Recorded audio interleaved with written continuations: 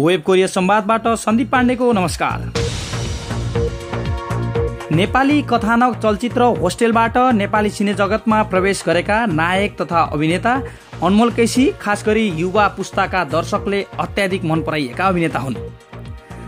आफ्ना पिता तथा पुराना सुपरस्टार भुवन केसीको बाटो पछ्याएका अनमोल ड्रिमसम्म आइपुग्दा उनको क्रेज यति बढ्यो कि आफू अभिनीत चलचित्र ड्रिम्स दर्शकसँग हलमा हेर्न पुगेका बेला दर्शकको भिडबाट जोगाउन प्रहरीले उनलाई स्कटिङ नै गर्नु पर्यो। आफू अभिनीत चलचित्र ड्रिम्स लिएर निर्माता तथा पिता भुवन केसीसँग अप्रेल 3 तारिकमा सोलमा दर्शकसँगै चलचित्र ड्रिम्स हेर्न दक्षिण कोरिया आएका अनमोललाई मैले टेलिफोन सम्पर्क गरेको थिएँ।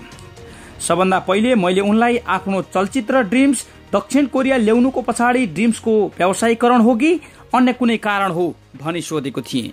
यो चाहिँ खासै हामी यहाँनिर चाहिँ हाम्रो त्यो जुन अर्थक्वेक आयो नेपालमा होइन, अर्थक्वेक भिक्टिम्सहरूलाई सपोर्ट गर्नलाई यो चाहिँ स्पोन्सर गरिएको थियो।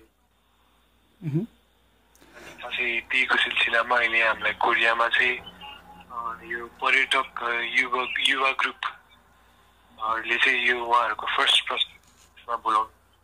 जस्तो अनमोलजी, तपाईको चर्चा नेपालमा एकदमै बढेको पाइन्छ। तपाईको चर्चा तपाईँ आफैसित जोड्नुहुन्छ या तपाईँका बुवा भुवन केसी फिल्मी चलचित्र क्षेत्रमा बुवाको विरासतका कारण तपाईँको चर्चा भएको हो? कुन कुरा सही हो जस्तो लाग्छ? यो चाहिँ अब जस्तै ड्याडको नामले अभियसली मलाई यो इन्डस्ट्रीमा एउटा आउन त सजिलो भयो होइन। जुन पनि प्रोजेक्टमा अब अहिलेको दिनमा आएर चाहिँ म मेरो क्रेडिट चाहिँ आफ्नो हार्डवर्कलाई पनि दिन्छु। किन भन्दाखेरि मैले आफ्नो हार्डवर्क त्यसपछि आएर मेरो अडियन्सको जुन भ्यू हुन्छ, जस्तै कि सबै हरेक टाइम मेरो ड्याडकै नाम लिएर मात्रै मलाई सपोर्ट गर्नु हुँदैन होला। उहाँहरूलाई प्रमोट गर्नलाई डेफिनेटली मैले पनि राम्रो काम गर्नुपर्ने हुन्छ। सो म मेरो हार्डवर्कलाई क्रेडिट दिन्छु। अब तपाईँकै चलचित्रकै कुराकानी गर्दाखेरि चाहिँ एउटा चलचित्रमा अभिनय गर्ने अभिनेतामा हुनुपर्ने खास गुणहरू चाहिँ के? जस्तै मलाई लाग्छ अहिले भर्खरै मैले मेरो 3टा मुभी रिलिज भयो। मलाई लाग्छ अहिलेको लागि चाहिँ मलाई जहाँसम्म लाग्छ एक्टरमा हुनुपर्ने गुणहरू भनेको मलाई जहाँसम्म लाग्छ एउटा राम्रो मन हुनुपर्छ। सबैभन्दा पहिलो कुरा मन भन्नाले डान्स मन एउटा सफा मन भइसकेपछि एउटा इन्डस्ट्रीलाई केही काहीँ पुगाउँ भन्ने, त्यसपछि एउटा जुन पैसा कमाउनलाई मात्रै होइन, एउटा इन्डस्ट्रीलाई माया हुनुपर्छ जस्तो लाग्छ।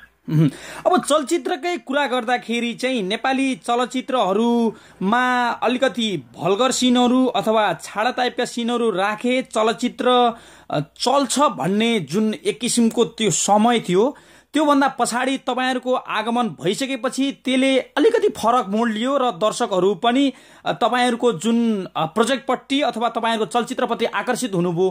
खास सिनको कतिको भूमिका हुन्छ चलचित्रमा? खासै त्यो चाहिँ अब जस्तै कि जुन मुभीहरूको चाहिँ अब स्टोरी कन्टेन्ट राम्रो हुँदैन, उनीहरूले चाहिँ अब जस्तै यस्तो भल्गर सिनहरू राखेर अडियन्स मान्न खोजेर जुन पनि यो फेक मेथड हो, यो चाहिँ मलाई चाहिँ लाग्छ होइन। मलाई लाग्छ जसको मुभी अलरेडी राम्रो छ, जसमा राम्रो सब्जेक्ट छ, राम्रो गाना छ, त्यस्तो मुभीहरूमा भल्गर सिनहरू राख्ने आवश्यकै छैन। मलाई लाग्छ अब जस्तो कि कुनै चाहिँ अब सिनको कन्सेप्टै त्यस्तो हुन्छ भने कुनै मुभीमा चाहिँ यतिकै भल्गर चाहिँ अडियन्सहरू तान्नलाई मात्रै राखिन्छ। अब मलाई लाग्छ रङ हो। अनमोलजीलाई म नितान्त व्यक्तिगत प्रश्नतिर जान्छु। स्पष्ट भनिदिनु होला मेरा दर्शकहरूलाई, अनमोलजीका लेडिज फ्यानहरूले खुब सताउँछन् रे हो? सताउँछन् भन्दा पनि मलाई चाहिँ लाग्छ त्यो चाहिँ एउटा माया हो होइन। त्यसलाई चाहिँ एउटा टर्चर वा कि त सतायो भनेर भन्न मिल्दैन। किन भन्दाखेरि म जुन यो फिल्डमा आएको छु त्यसमा यो जुन माया नै मैले पाएन भने मलाई लाग्छ कि म यो फिल्डमा सक्सेस मैले पाएको छुइनँ। र म त्यसलाई चाहिँ मैले सताउने भन्दा पनि एउटा मायाको रूपमा हेर्छु। अनि तपाईँसँगै काम गरेकी नायिका साम्राज्ञी तपाईँकी फिल्मको ड्रिम्स कि रियल लाइफमा पनि तपाईँहरू बीच कुनै ड्रिम्स छ भन्ने संकेत गर्न सकिन्छ? खासै अहिले चाहिँ त्यस्तो केही पनि छैन। उरा म एकदम राम्रो साथी मात्रै हो। तर बजारमा हल्ला त निकै प्रेममा छन् भन्ने छ नि? त्यो चाहिँ खासै फल्स रिमर्स हो होइन। मेरो पहिला मुभीमा जो एना भन्ने हिरोइन थियो उसँग पनि मेरो यसरी नै नाम जोडिएर आएको थियो त्यो प्रोजेक्टमा र अहिले आएर साम्राज्ञीसँग नाम जोडिरहेको छ। तर त्यो चिज सुनेर चाहिँ हामी दुईजनै हाँस्छौँ होइन। खासै त्यस्तो चाहिँ केही पनि हुँदैन एक्चुअली रियल लाइफमा। अहिले समग्रमा भन्नुपर्दा तपाईँकी अब जस्तो जेरी फिल्मकी नायिका आनासँग नजिक कि साम्राज्ञीसित नजिक स्पष्ट भनिदिनु होला। म दुईजनैसँग एकदमै नजिक, किन भन्दाखेरि एउटा मुभीमा एउटा एक्टर एउटा को एक्टरसँग एउटा रिलेसनसिप एउटा बन्डिङको लागि हामी यतिकै स्पटमा मात्रै गएर पर्फर्मेन्स हामीले गर्न सक्दैन। त्यसको लागि हामीले एकअर्कालाई एकदम राम्ररी चिन्न पर्ने हुन्छ।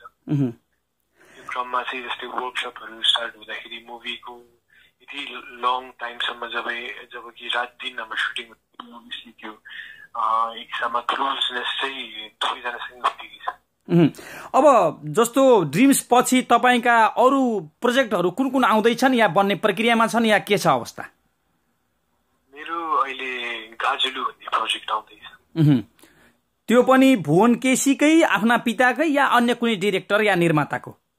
त्यो चाहिँ मेरो प्रिभियस मुभी जेरी र हस्टेलको डिरेक्टर हेमराज बिसीको भेन्चर। अब अन्त्यमा अप्रिल 3 मा तपाईसँगै सौलमा ड्रिम्स हेर्न प्रतीक्षा र तपाईँका दर्शकहरू या तपाईँका फ्यानहरूलाई के भन्न चाहनुहुन्छ? के भन्न चाहन्छु, म मेरो मुभी ड्रिम्स लिएर आउँदैछु सियोलमा 3 अप्रिलमा र तपाईँहरू सबैलाई म थिएटर्समा भेट्नेछु र आशा गर्दैछु कि तपाईँहरूलाई मेरो मुभी राम्रो लागोस्। उनी थिए नेपाली चलचित्रका राइजिङ सुपरस्टार अनमोल केसी।